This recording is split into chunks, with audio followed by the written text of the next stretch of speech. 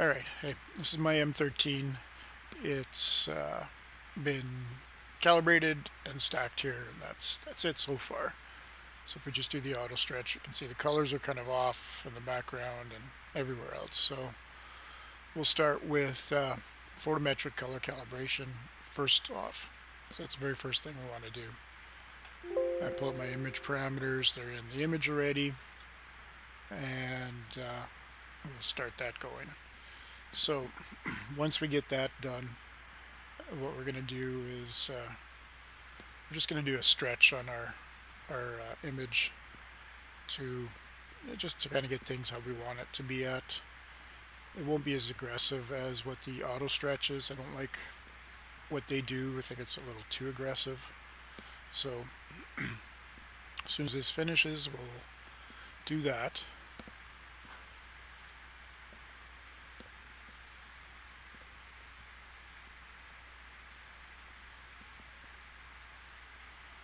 Alright, photometric color calibration is done.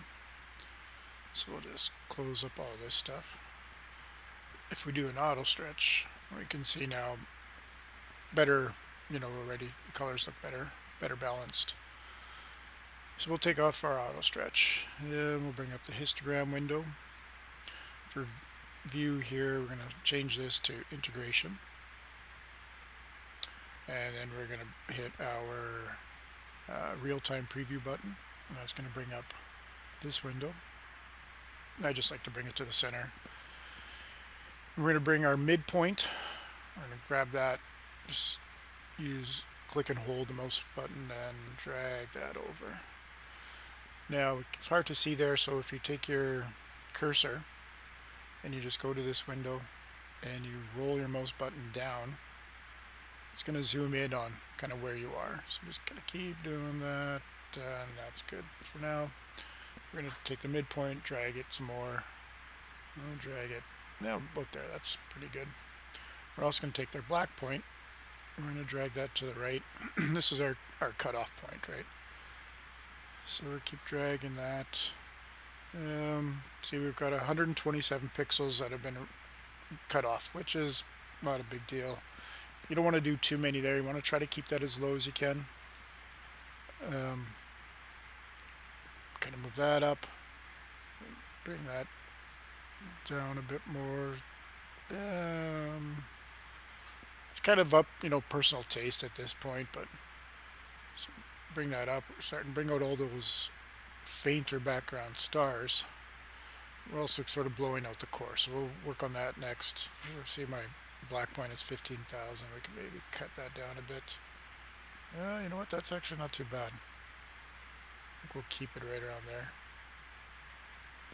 I don't know, normally would go this high because if you have nebulosity and stuff, it can start to cut off the really faint stuff. Typically, I try to keep this, no more than just a couple of thousand for actual clip pixels, but in this case, I think it should be all right. So I'm going to apply this, and we're going to close this down, and we're going to close this down. Now, the first thing we're going to see is background is pretty noisy, but we got our colors. You can kind of see them there, right? Core is kind of blown out. There's a couple of things we can do now, but first thing we're going to do is we're going to make a mask. So for a simple mask, we're going to go up to this here, which says extract CIEL component. That's your luminosity component. So we're going to click on that, and it brings up a nice black and white image. So what we're going to do, because we're making this a mask, we want to basically build what data do we want to keep to work with, and what data we don't want to work with. So we're going to bring up our Histogram Transformation again, and make sure we've selected that, our mask, and we are going to click on real-time preview. Now, I think what we'll try to do is we'll maybe fix up this core first of all. So we're going to zoom in one-on-one for our thing here. Now, we're going to grab our black point and we're going to bring this over. We're going to keep bringing it over, bringing it over, bringing it over. So we just got basically the core selected. So, you know what? Right there is not too bad. We're going to hit apply. We're going to close this stuff down now. So this is our mask. Just for the sake of it, we're going to rename this to mask. All right. So we're going to take your mouse cursor, click on the mask, just hold down your left mouse button and drag it to the side here. Now you've applied your mask. Rule of thumb, red conceals, white reveals. So right now we've got all the background blacked out, and just the core is showing up with some of the brighter stars, but that's all right.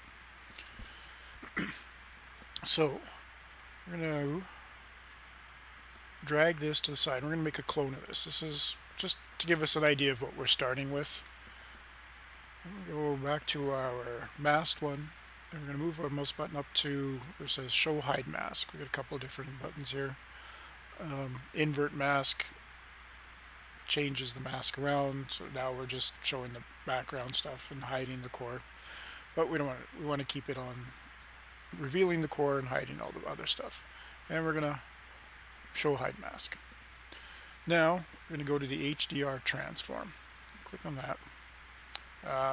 Default, I think this is what it says. Default number layer 6 and iterations 1. We're going to keep it at that, and we're just going to try. So we'll just drag that over and we'll see what we get.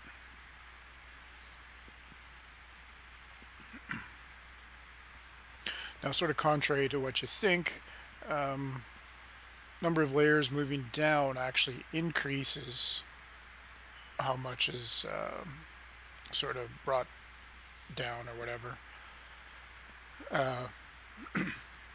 But so this is too much. So we're going to undo that. And we're going to change this. We're going to go up to, we'll try 8 layers. I'll try that again.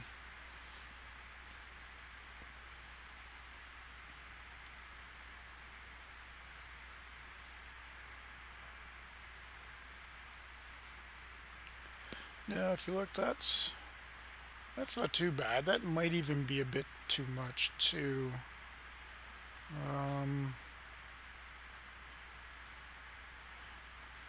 Yeah, I think that might be a bit too much. So maybe go up to 9. Try it 9. Give it one more shot here, and we'll see what this does. We don't want to blow it out too much. It's actually not too bad right now, just the way I did my stretch on it for this time. But sometimes it's really blown out.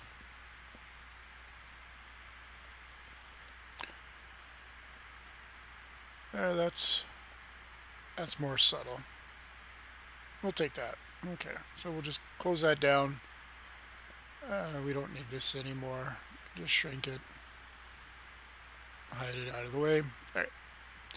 Now, this mask is no good for our next step, which we're going to do is to bring out the color. So we can just undo our previous stretch if you select the mask and go to your undo, and that brings us back to the original mask. So now we're going to do a new histogram on it. Make sure mask is selected. Click your real-time preview, brings up the mask. Same sort of idea as before, but we don't want to be as aggressive in cutting our black point, so we're just going to bring this down till we just kind of get rid of most of the background without really losing. We do want it to be black though. We definitely want the background to be black. Right about there is pretty good. Okay, and we're going to apply that. Close this stuff down. Now, the mask is still applied from before, so we don't need to reapply this because it's still there. Anytime the mask is on, this little tab here is brown or orange, whatever color that is. So we can just see, we'll go to our Show Hide Mask. You can see there. Now you can see a lot more of the cluster is visible. So we want to keep it on this right now. So again, we're going to just click on our Show Hide Mask button, and what we're going to do now is we're going to click on the curves, bring up our curves transformation. And we're going to go to this last tab right here. This is our saturation. And if we go, just basically kind of drag from the middle of this line here. If I go all like this, you can, oops, sorry, we're going to put on our real-time preview.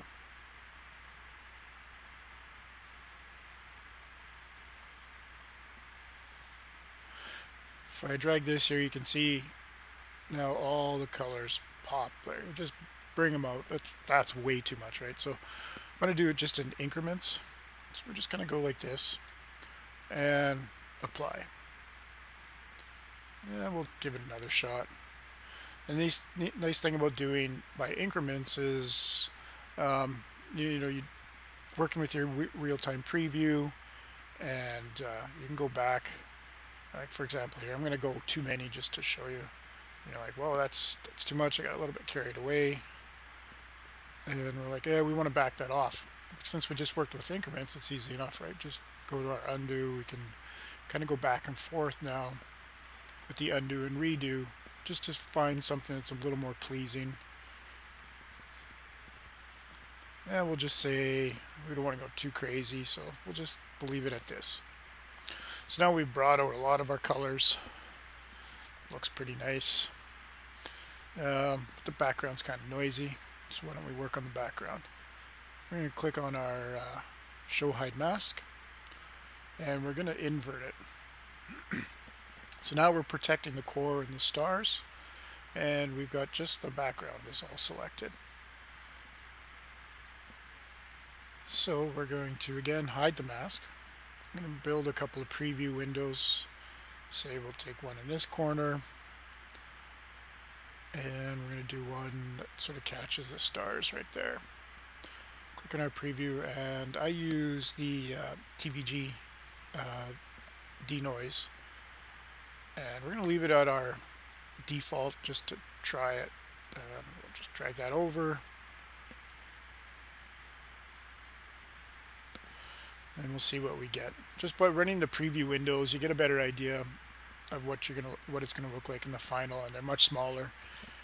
And you have the ability, if you hold down Control-Shift-Z, you can cycle between the current one and the original.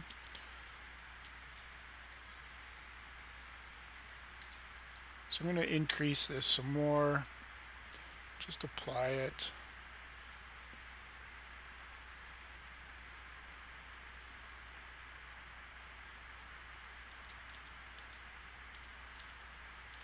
Yeah, that's not too bad. Could go up one more. It's pretty noisy right now. Just change this up to another layer. We'll maybe kind of go there. Apply it. See what this gives us.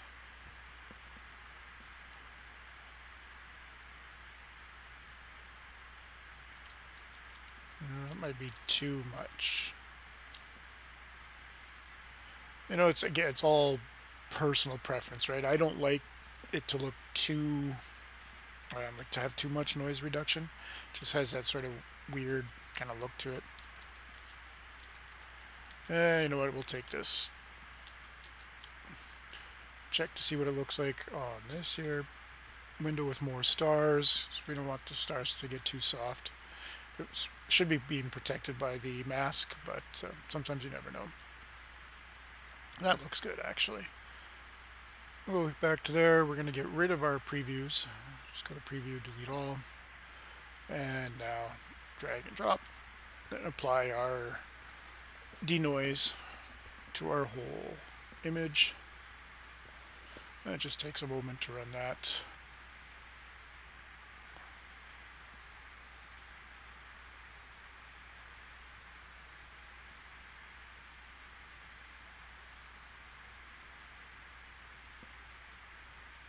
And that's, you know, for all intents and purposes, that's pretty much the whole thing. Like this is in general my train that I run, and there we go, and done. So now we've brought out the colors, we've Did a little bit of HDR transformation on the core so it's not quite so blown out. You know what I mean? You can play around with your histogram if you want to bring this background down a little bit. You know, again, kind of to your personal preference, but that's it. Like, it's pretty basic.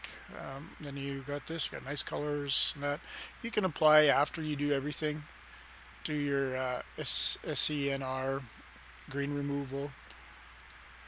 Pop that on there. Take out a bit of that green. And we're done, and that's everything. I hope that helps you. If any questions, just message me.